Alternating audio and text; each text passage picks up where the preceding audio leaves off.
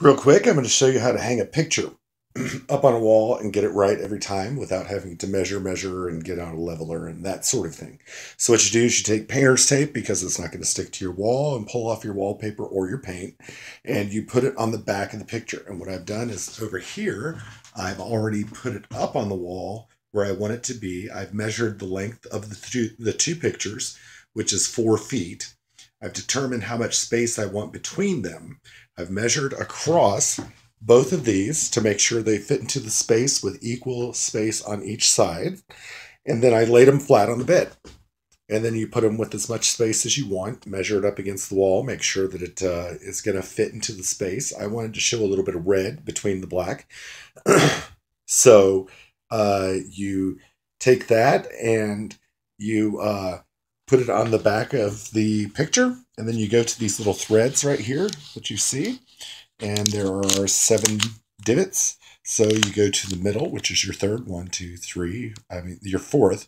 So you count 4, and that leaves you 3 on each side, which is going to get it balanced. So then you come to the other side of this, you count 1, 2, 3, 4, and then you poke a hole.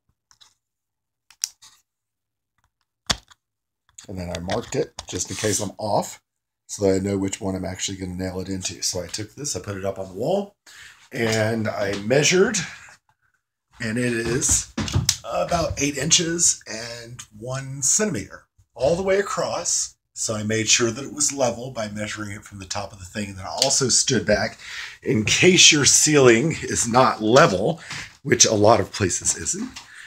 I made sure that it also looked straight. So sometimes if your ceiling's not level, you can fidget around with it. You can actually take the piece of painter's tape and maneuver it a little bit to make it look like it's level with the roof, in case your building is not square. Okay?